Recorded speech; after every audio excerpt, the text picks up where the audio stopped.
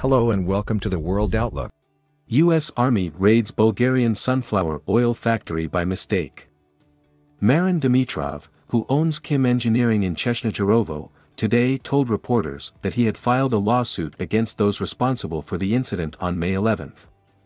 During the Swift Response 21 drill, which took place across Estonia, Bulgaria and Romania, soldiers of the 173rd Airborne Brigade had simulated seizing and securing the decommissioned Cheshire airfield in southern Bulgaria by entering and clearing bunkers and structures.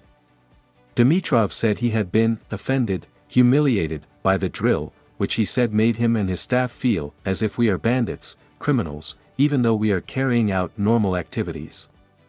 According to a U.S. Army statement, on May 11 soldiers had entered and cleared a building next to the airfield that they believed was part of the training area. In fact, it was owned by Bulgarian civilians operating a private business.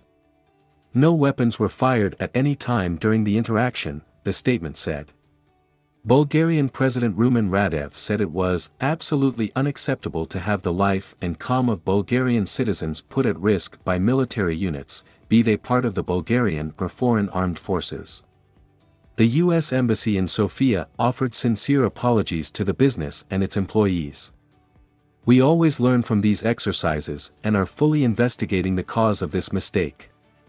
We will implement rigorous procedures to clearly define our training areas and prevent this type of incident in the future, the embassy said in a statement.